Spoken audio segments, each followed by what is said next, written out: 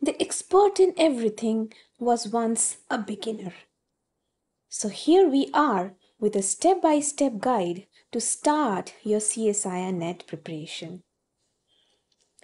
The first thing you should check in mind is the eligibility. Check whether you're eligible for the exams or not. Second thing, you must subscribe for your exam form notifications. Now, the worst news you can expect from any student is they missed applying for the exam because no one informed them. Now you're living in an era of information technology, and especially with BioTecNika website and app within your reach, there is something that must never happen. So do subscribe to BioTecNika's email newsletter, which is the BioTecNika Times, popularly called as BioTecNika Times, and we will inform you whenever the exam notification of anything related to CSIR NET comes. Don't forget, this service is absolutely free. After this, you must check out all the important dates when the exam is going to happen, when the application needs to be filled out, what is that application procedure, and also which documents are required. The second step for your CSIR NET preparation starting is the syllabus. The syllabus is broad and no one can learn everything. Keep that in mind. So you have to select the important topics of the syllabus according to your analysis of the previous year question papers and areas which cover the portion of the maximum syllabus. What you can do is that, first of all, you must download the syllabus from the official website. Then, take a printout of the syllabus and pin it up on your study table. It will also act as your to-do list and checklist. Keep preparing one topic, keep checking one topic. The multiple tick marks will also provide you with a sense of accomplishment and confidence. And not only that, it will also help you to monitor progress of the syllabus completion. How much you have achieved, how much is yet to be completed. So this practice is a great way to keep your preparation with the timeline, as you can monitor the progress properly. The last point is learn the syllabus well, because if you know the syllabus while studying, you will know which is an important point or topic and which one you can drop or read later. This will help you to save your time, as you would not waste time on less important topics. Coming to the next step, select 8 to 9 units for preparation. So for that, you must have a knowledge of the important and the scoring units, or which topics in syllabus will fetch you maximum marks. Please make a note of it, the scoring units. Now what I mean by scoring units, direct questions, very less chances of negative score. Those are Unit 2, Cellular Organization, Unit 4, Cell Communication and Signaling, Unit 5, Developmental Biology, Unit 6, Plant Physiology, Unit 9, Diversity, Unit 10, Ecology, and Unit 11, Evolution. Try to attempt maximum questions from these units in the exam, and that's why you must not leave this for preparation. What about the important units? Well, these are the must prepare units because the concepts of these units will be required in other units as well. Those are Unit 1, Biochemistry, Molecules and their interaction relevant to biology, Cellular Organization, Unit 3, Molecular Biology, that is Fundamental Processes, Unit 4, Unit 8, Inheritance Biology or Genetics, and Unit 13, the different methods in biology, that is all on techniques. Now questions are merged from many units together, cross-unit questions come, so you will need these concepts to solve questions from other units. Second thing, mark the units you are strong in. Out of all the 13 total units in the syllabus, mark the ones which you are good at. You like those subjects, you know about them. And also mark the units which will require a lot of effort to prepare. So you have never studied animal physiology before. You have to study it from scratch.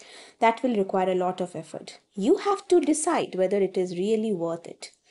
And the third thing, what you must do is make the selection. Out of the 13, you have to select, keeping in mind this and this, Make the selection based on your academic background, expertise and interest, which will require least time to prepare. So review the complete CSI syllabus for your subject, check for all the topics which you have covered during your master's degree and also the others which you need to work on, right?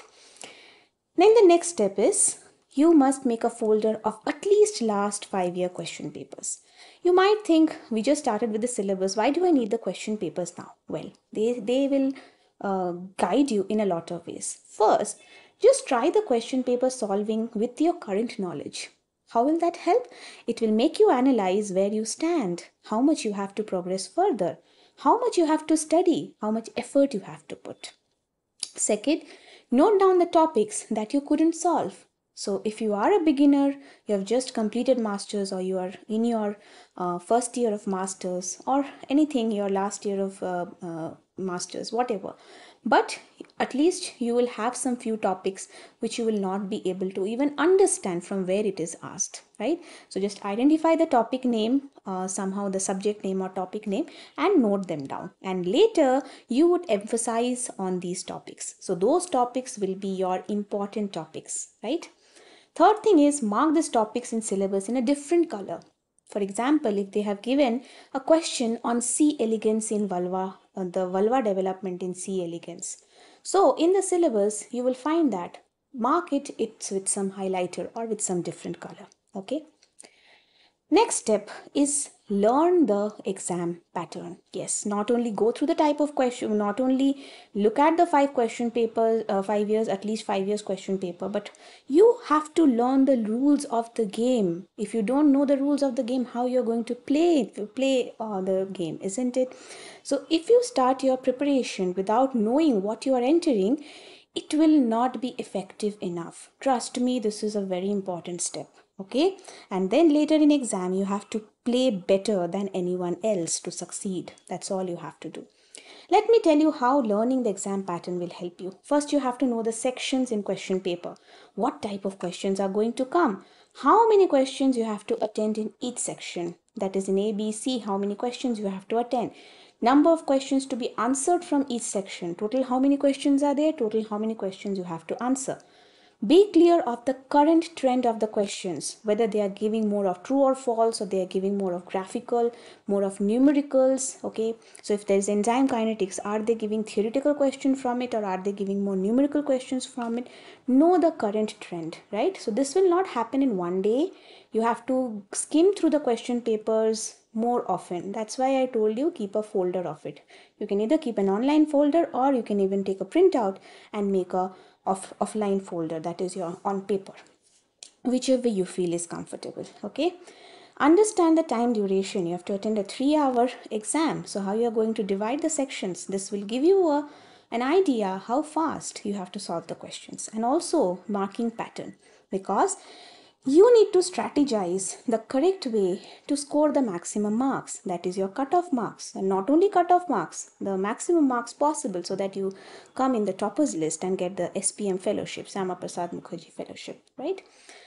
Next step, what you have to do is gather the proper study materials. Yes, now we are ready to begin our preparation.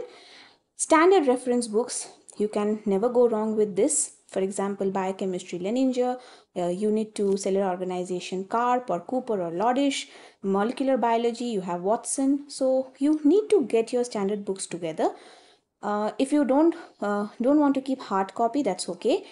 In case you're a BioTecNika student, you will get access to study portal where all these books are available as ebooks. Not only the common standard books, but whatever we have in reach, we have made it available to our students as ebooks. Authentic printed study material for revision. Right, you have to take some proper study material from an organization which has excellent track record, which has genuine material, which can help you revise better. But obviously this is not the first step. You are not going to revise or study from the study material first. You are supposed to study from some classes or from the standard reference books if you don't want to go for classes. But obviously that will take a lot of more time. Classes help you get it in very less time, the informations and the key points or important topics, right? After that, to revise, or if you have not missed out anything, you can refer to printed study material. BioTecNika study aids, you have to gather that as well, because they are in some tabular form or some wheel form, flowchart form, so notes form. These are really very helpful for your preparation. Believe me, they will make your preparation much easier. Okay. So remember, an investment in education pays the best interest. This is, you're not wasting your money. It will be an investment for your bright career ahead, right? The next step is, yes, go for a coaching class, right? So imagine you need to learn how players prepare for the Olympics, right? So let us give you an example of it. So Olympics, all players, they need a coach to train them, right? They invest their time and energy every day in practice, and they are ready to practice even if it is 2 a.m. in the morning. So that is what their dedication is. And what is the role of the coach? They follow every instruction from their coach to the minutest of details. If the coach says you practice, you practice. If the coach says you eat, you eat. If the coach says you exercise, right? So they focus on what they do today instead of worrying about which team won last time, right? Or which person won last time. So similarly, you also need to implement the strategies in your exam to succeed in it, rather than focusing on the unnecessary parts, right? But what my point over here is, a coach is really very important. They can guide you not only as a teacher, a very good teacher, to make you understand the concepts very quickly, but also to mentor you throughout this entire period. For exam preparation, you have to select, yes, not just any training center, but you must select a training center which has excellent track record. You can watch the video testimonials of that on YouTube, if that academy has, okay? Like for example, you can watch BioTecNika testimonials. You yourself will get to know what is the track record, right? Because you don't want to waste your money on something which will not give you success. Then reduces wastage of time and energy. As I said, if you prepare on your own, you will realize something, because in graduation, post-graduation, the level of preparation is totally superficial. But for CSIR NET, you need a very detailed and minute level of study. So for that, you need to ensure that you enroll in a coaching class so your process becomes faster. And moreover, you will have your classmates also. When you learn together, there is a discussion, active discussion going on. It helps in better retention. You get a myriad of questions from other students as well, and those can also serve as to be beneficial later, right? Next thing is, you have to build a sensible routine. Now, in what way sensible routine? Something which you can really follow, right? So what about it? There will be daily routine, like how many hours of study every day, time of study, which unit you will study, which unit, I mean how many hours of each unit, time of revision, when you will do the revision. On a daily basis, what will you do? You make a separate routine. On a weekly basis, which units or concepts to cover, you make a schedule of that. Which days for complete revision and practice, which are the days in the week, that for example weekends, you can keep Saturday, Sunday for complete revision, whatever you have studied in the week, okay? And then there is monthly. So monthly preparation means which units in which month, like this unit, okay, I'll start with unit 1 and unit 2. Next month I'll be focusing on unit 3 and unit 4. So like that, best to keep 2 units per month, otherwise you will get jumbled up with concepts. And which days in the month for taking up mock tests, that will come a little later after 1-2 months of preparation.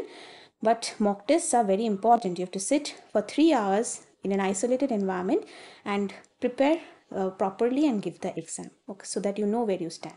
All right. And last but not the least, this is what you have to do to start your preparation.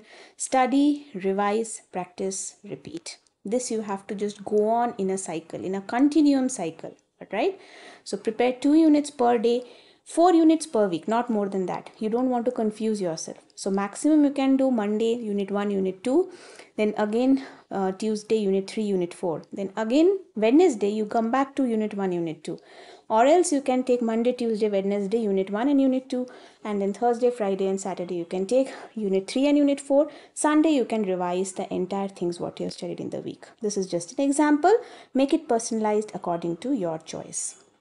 Study a particular concept or subunit from reference books or BioTecNika classes. As I said, it will help you save your time a lot. Make short notes of key points and important concepts. This is again a very important thing, because when you are studying, these things are generally volatile. They will go away from your head very quickly. So try to write down the key points for later revision. All right. And keep 1.5 hours every day for revising the previous day's work. So you have to study, you have to revise, go on a cycle. Later you can practice questions from previous year question papers, BioTecNika, Tufts, MNet series, ToughNet mock test series. Those will come little later, but on a regular basis also keep solving from previous year question papers. Okay. So for mock test, why you will attend? You will get used to CBT mode of exam, computer based test, during your preparation itself, so that it's not something new and you don't get startled by the pattern in the online question paper. So that's all. Thank you everyone. Please do comment on what topic you would like to have a video again next time.